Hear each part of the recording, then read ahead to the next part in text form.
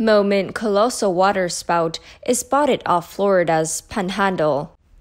The moment a colossal waterspout rips through the Gulf of Mexico along the coast of Destin, Florida on Tuesday has been captured on film, revealing a weather phenomena that sent chills down residents' spine as they pass by it during morning commutes. A waterspout is a whirling column of air and water mist which form when column clouds grow rapidly. They can rise hundreds of feet into the air and have been referred to as tornadoes on water. The waterspout can be seen swirling around in the sea, with giant gray clouds spewing from its tops and lightning cracking in the sky around it.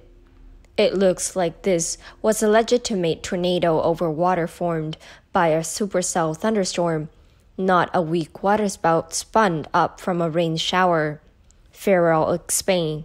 Weather data shows a strong thunderstorm appeared near the short lines that triggered the funnel, which was moving southeast across the sea. The National Weather Service issued a special marine warning shortly after the waterspout was sighted, urging boaters and swimmers to stay out of the water. This waterspout is the fifth reported in Florida's Panhandle area this summer.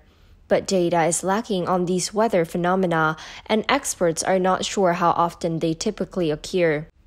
Another waterspout formed earlier this month in Maryland that was much more destructive than what was observed in Florida. The funnel swept across Smith Island in the Chesapeake Bay on August 5th, demolishing several houses, injured one person. That's it for today. Thank you and goodbye.